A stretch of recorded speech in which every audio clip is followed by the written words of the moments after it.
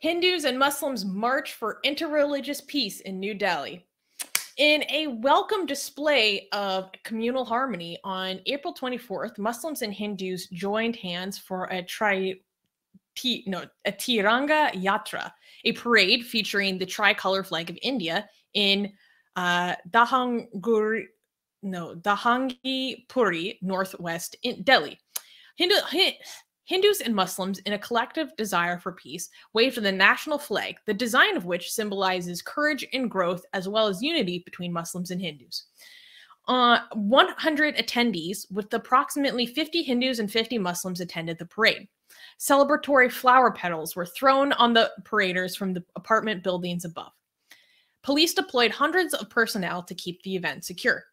Attendees were chanting "Victory to Mother India" or "Glory to Mother India" and slogans about the brotherhood between religious communities during the event.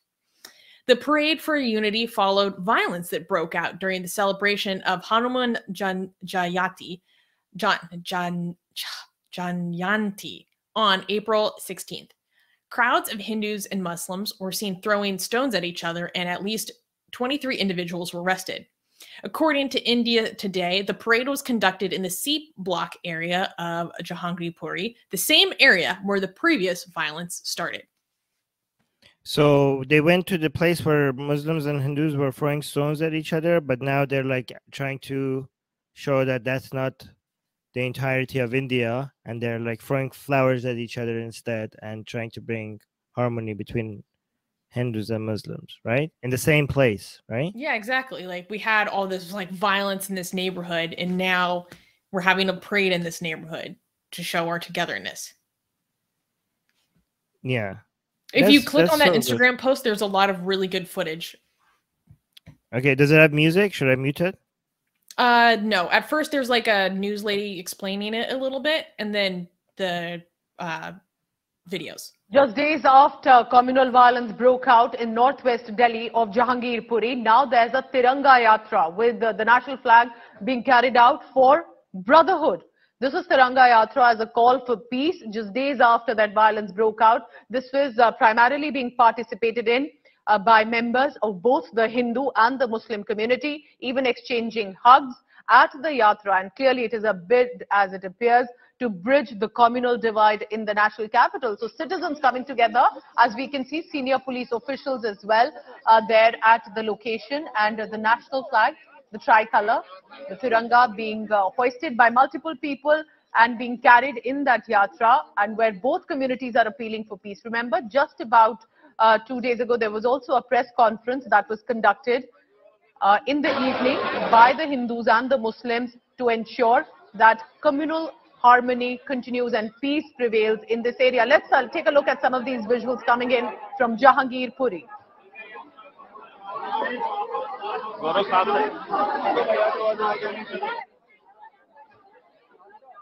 All right, so what you're looking at, the by-lanes of the Jahangirpuri area, remember it was specifically the C block area where the violence had reportedly broken out. There was stone pelting, there was swords being brandished, but now smiling faces, waves and hugs being shown here and seen by members of both community to ensure that the violence can now be put behind and they can move on with complete communal harmony. Clearly a gesture that is being appreciated. Remember what happened on the 10th of April when violence had broken out.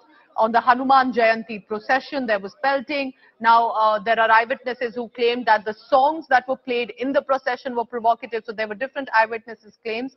But listen in today, days later in Jahangirpuri, what is the situation like?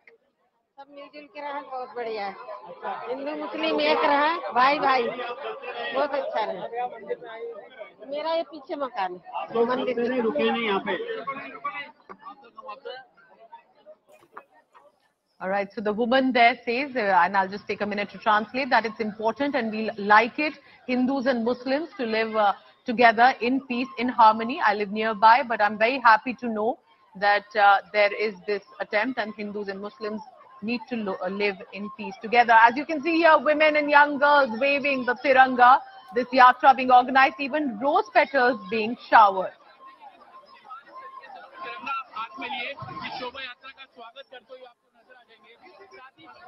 All right, as you can see, holding hands there in the yatra, the Hindus and Muslims walking together, ensuring that a message of peace and harmony prevails. I was at that location. Remember, there was definitely a lot of eerie calm and communal tensions prevailing few days ago. But today, escorted by police, it appears that there could be now days of peace and harmony there in Jahangirpuri area.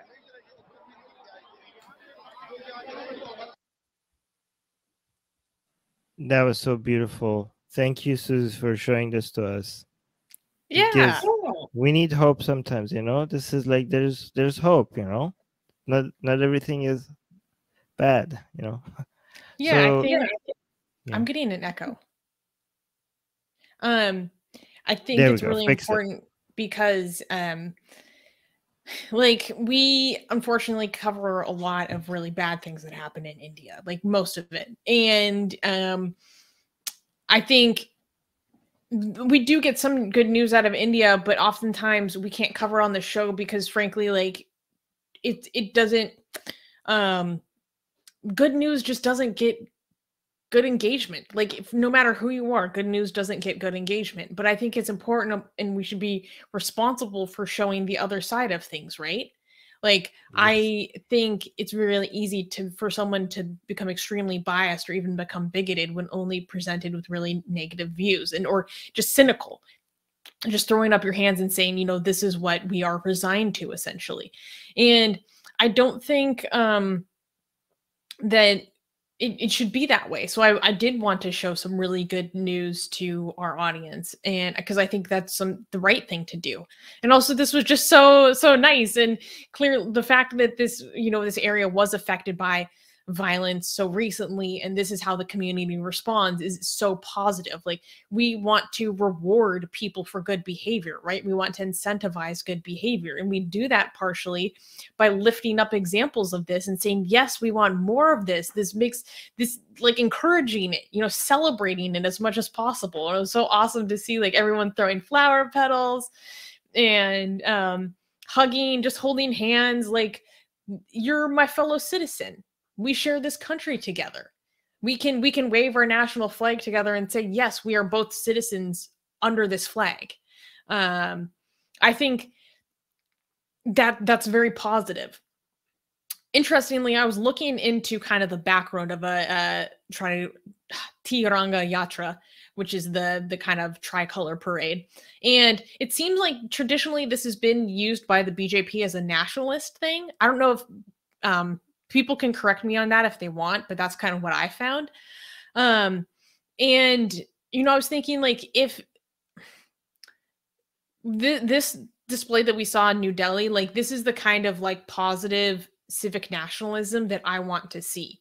Like even if this does have a more nationalist bent saying, oh, glory to Mother India and all this kind of stuff, like I think there can still be positive aspects to it, saying, yes, we share this nation together. Let's make this nation great together. Let's look out for our fellow citizens, no matter what community they come from. I don't, yeah. What do you think about that?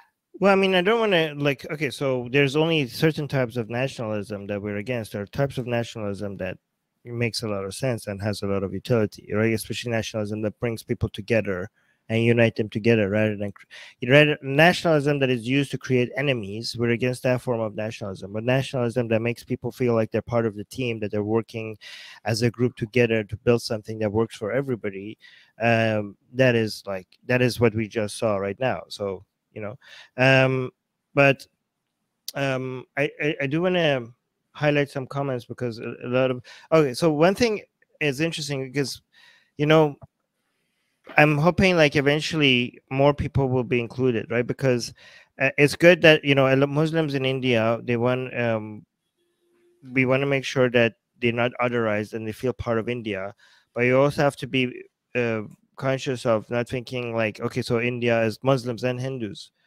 because there are other people there too, right? Like there are a lot of atheists. And while I was thinking that, I saw somebody holding a sign of Dr. Ambedkar, right? And I'm like, well, they're saying these are Hindus and atheists, but I don't think that guy that is holding that I don't know, like Hindu. I mean that.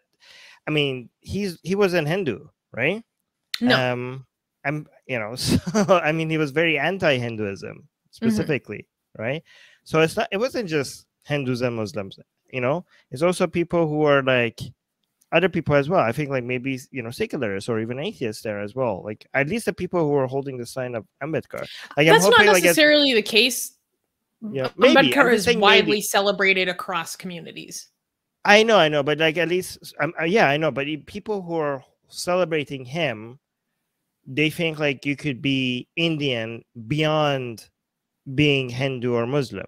You could be a Hindu who celebrates Dr. Ambedkar, but if you're somebody who celebrates him, you think like you probably are somebody who doesn't think like that you need to have a Hindu identity to be part of India. You know what I mean? Even if you yourself are a Hindu, you know what I mean? You're celebrating, So I just it was just so great to see somebody holding the picture of him over there. Ambedkar's principal values were liberty, fraternity, and equality. Yes, exactly. And he's one of arguably one of the founding fathers of modern India, isn't he? I don't even think that's an argument. I think that's 100% true. Like, I don't even think that's an argument. He drafted the Constitution. Like, yeah, I know. So given that he's like one of the founding fathers of modern India, it's amazing how so many people think like India is based on Hinduism when the founding father is like anything but. And he is somebody who actively rejects Hinduism. Yeah, exactly. So some this nation. Yeah, somebody who's so widely celebrated. And again, it's amazing how so many people think that we're anti-Indian when we're celebrating the founding father of modern India, and somebody who's so widely celebrated in India, right? Okay, so I'll read some comments. Sweetie is saying, "Wow, something good is happening in Delhi." Yes. ABC is saying flowers instead of stones and bulldozers. Yes, I think this is actually an important thing to highlight because this is around the same time that there was all that violence surrounding Ram Navami, the celebration of Lord Ram. This festival where there was violence in Delhi was for Hanuman, and to see people really turn it around and try to come together was awesome. And Bengali Hindu is saying, I hope ordinary Hindus join them, not some activists.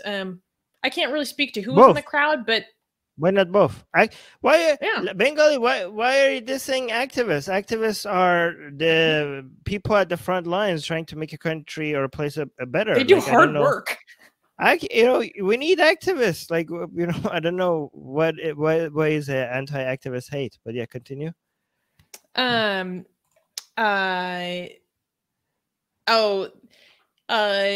Blank name is saying this is good, but this is kind of a facade to hide deeper social problems. Maybe I'm being cynical. Okay, so no, it's not hiding it. It's trying to address it. It's trying to tackle it.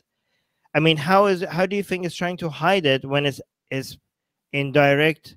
Like something bad happened, and this event is it's not hiding it. In fact, it's bringing attention to it.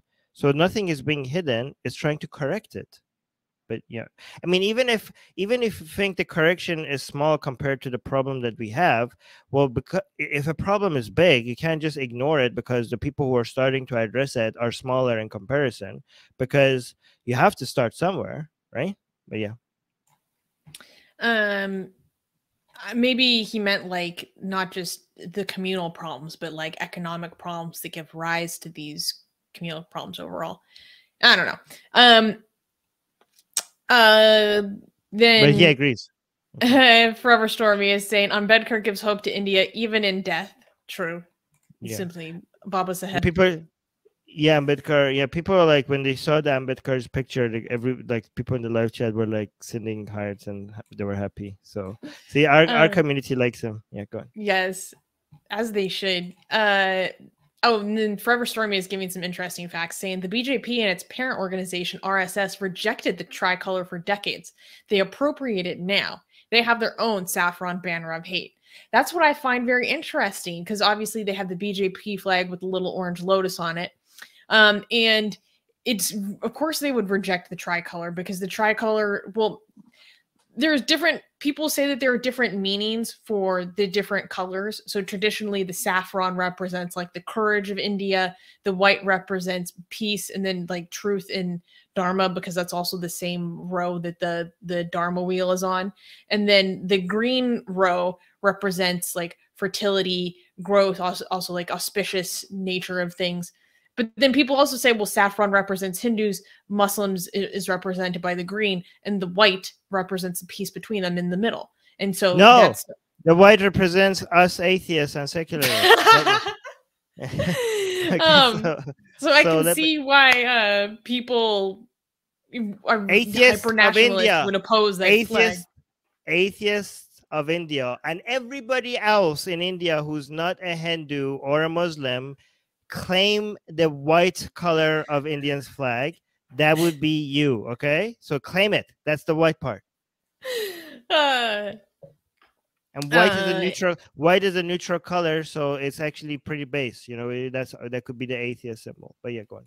And Katie is saying also the Hindu nationalists are also trying to appropriate Ambedkar and Bhagat Singh for among other atheists as Hindus.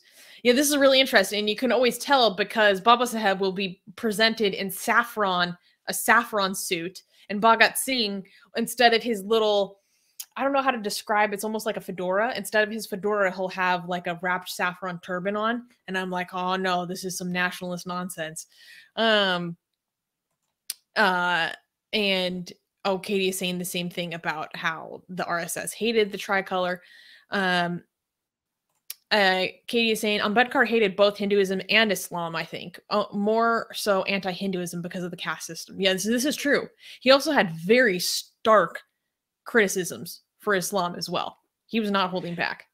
You know, I don't think most people outside of India know that the person who wrote the draft for the Constitution of India was anti-Hinduism. Like, I don't think a lot of people outside of India would be shocked about that.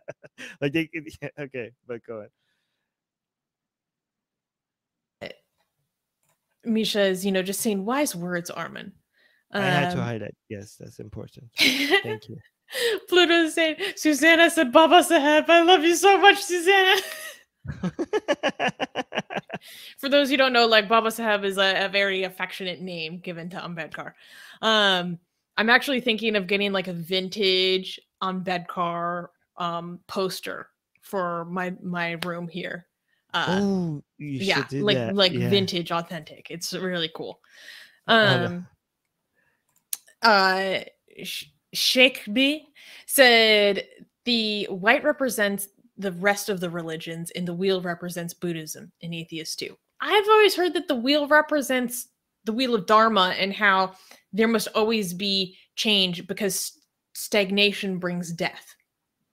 Well, the wheel of Dharma is a symbol of Buddhism. It's also one of the symbol. Yeah. So there's that. Yeah.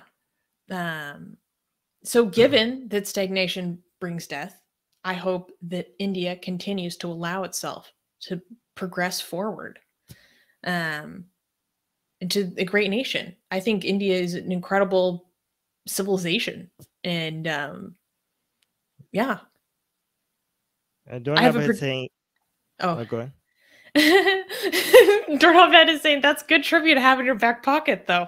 Did you know the person that wrote the Constitution of India hated Hinduism? Exactly. It is okay. But okay, so just to defend him, he hated Hinduism, but he wasn't intolerant towards Hindus. Okay. Because his major problem, so a lot of people are like, oh, wait a minute, he was anti-Hindu? No. In fact, he was pro-Hindu because he was protecting the reason why he was against Hinduism. It was for the sake of Dalits and lower caste people, which happened to be Hindu. So his hate for Hinduism was because he was pro-Hindu. Okay. He wanted to see less people suffer because of its harmful teachings. That's a very loving thing. Exactly. Bengali Hindu is like, I think is the wheel is Ashoka chakra, not Buddhism.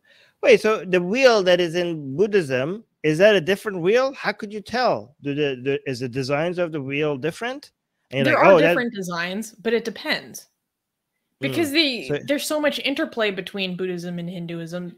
It gets confusing. Yeah, exactly. Yeah, PK saying he was against the ideology, not the people. Exactly. Oh yeah, and here somebody saying Ashoka was Buddhist for okay, yeah. Maybe the design is like different in Hinduism and Buddhism. I don't know. Anyways, Susie, for the next news, you're sharing the screen. Oh, you're saying a second. Waiting for a second. Susie's finding it. You put me on the spot. Oh, Ashoka, people are saying Ashoka took it from Buddhism. Which is weird because, you know, Buddhism takes a whole bunch of, takes everything from Hinduism. And then Hindu is like, oh, it's a nice religion you made out of our religion there. Let's take some of your religion. They're like, we like what you did with Hinduism. Maybe like take some of your symbols and bring it back here. Yeah. Atheist Republic needs your help. We've been the target of many legal attacks by Hindu nationalists ever since our founder Armin Navabi blasphemed against Hindu deities. We have retained legal counsel to help us defend our access to our community in India. We have started a fundraiser that will help us afford to tackle many legal issues, including judicial harassment and censorship. Whatever you can contribute will go a long ways in helping us in this fight. Link in the description below.